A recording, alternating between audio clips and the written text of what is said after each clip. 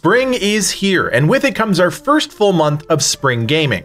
April features an interesting lineup of games across a number of genres, and with no major AAA titles to really anchor the month around, it's a great opportunity to check out something new and different.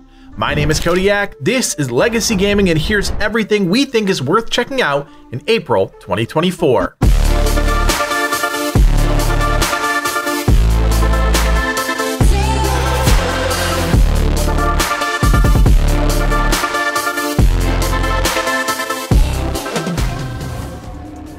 April kicks off with an interesting surprise, the return of the 5v5 MOBA hero shooter Gigantic. This enhanced version of the game, dubbed Rampage Edition, is set to bring back everything players loved about the original title and then some. 23 returning heroes alongside 2 new ones make up the launch roster.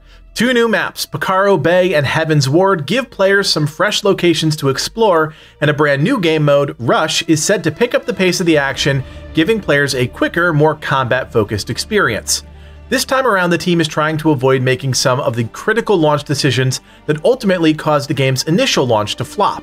First, the game comes in at an easy-to-stomach $20, which makes sense given that this isn't exactly a new game. It's also cross-platform on day one across PC, PlayStation, and Xbox, connecting the player base right out of the gate. Finally, the game will have 0 microtransactions, a massive pivot away from the original plan back in 2017. This time around, the team is clear that players will be able to obtain everything through the game's core systems. How grindy that will be, we can't say, but it certainly seems like things are trending the right direction.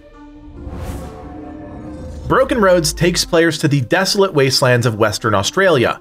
The game draws inspiration from groundbreaking CRPGs like Pillars of Eternity, Disco Elysium, Wasteland, and more.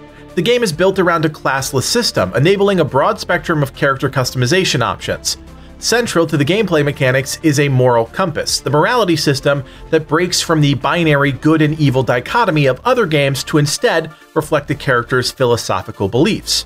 At its core, Broken Roads is an immersive, story-centric game with players exploring a world replete with detailed lore, political intrigue, and moral complexities. Decisions made by the player have far-reaching consequences, shaping the narrative and leading to a multitude of potential outcomes. This is certainly a game CRPG fans will want to keep an eye on, and coming from a relatively small studio, it's impressive how detailed the game appears to be. Infection Free Zone is an interesting take on a zombie colony sim survival game. In a world ravaged by the mad virus, a contagion that transforms anything it infects into aggressive, fast, and lethal adversaries, it's your job to set up the zone and protect the population from this rising evil. The game leverages real-world map data from OpenStreetMap, allowing players to select any location across the globe as the setting for their zone, which I think is an awesome touch of realism in an otherwise bleak, fantastical game. Players are tasked with establishing and expanding their infection-free zone, converting abandoned structures into shelters and production facilities, establishing defenses, and managing resources to ensure the survival of their community amid the chaos. Nightly attacks by hordes of the infected add a constant threat, requiring players to defend their settlement with an arsenal of weapons, fortifications, and the tactical use of light. Ultimately, your goal is to try and find a cure to the mad virus, but that's only if you can survive the long and harrowing nights.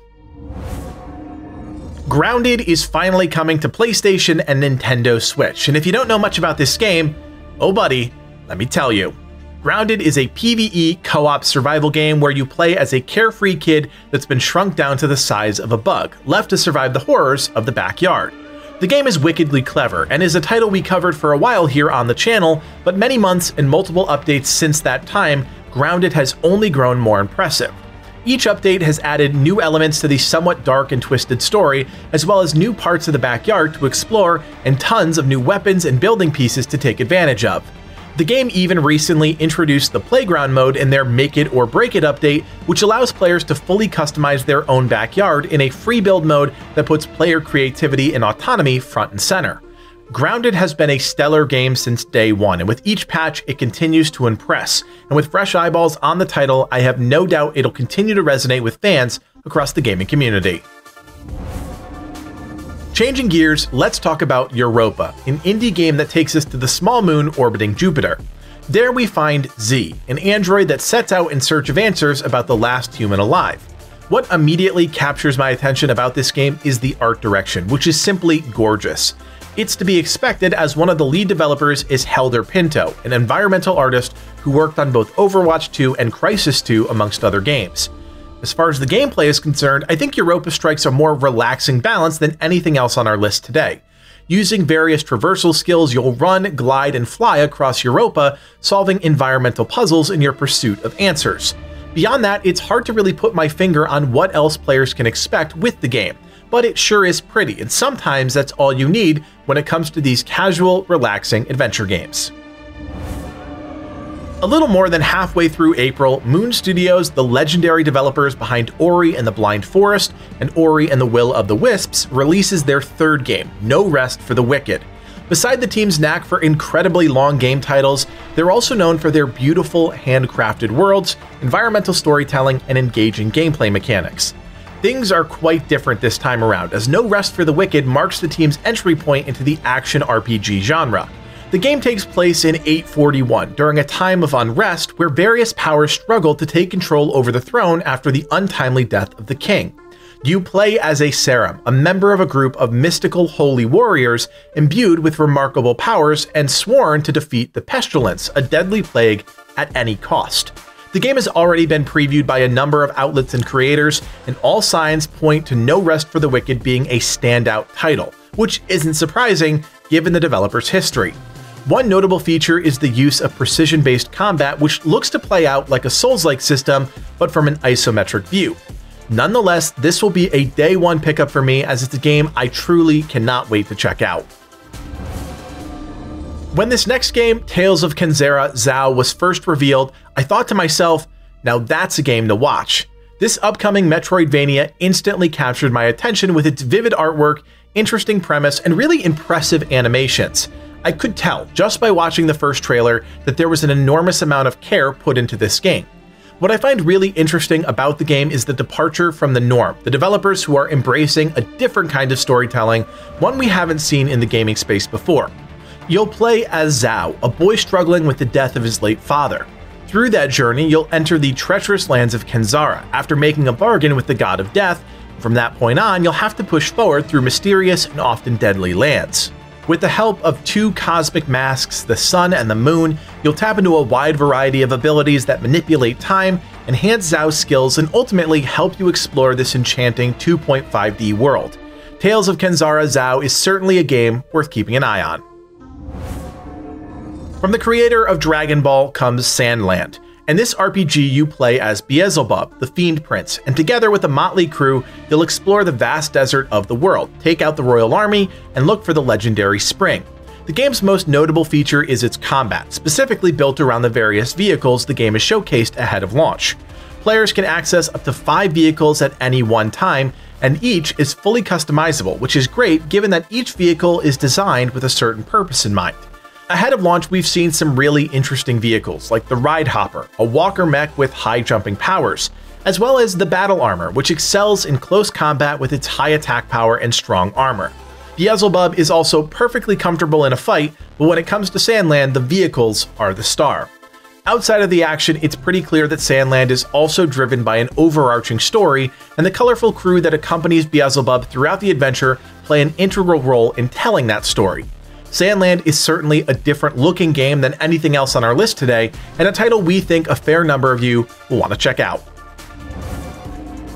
A PS5 exclusive, Stellar Blade is a game that has captured the attention of many PlayStation fans. In this story-driven action-adventure game, players will take control of Eve, a warrior whose sole purpose it is to defeat the Natibas, a strange and mysterious enemy that's attacking the human race at will.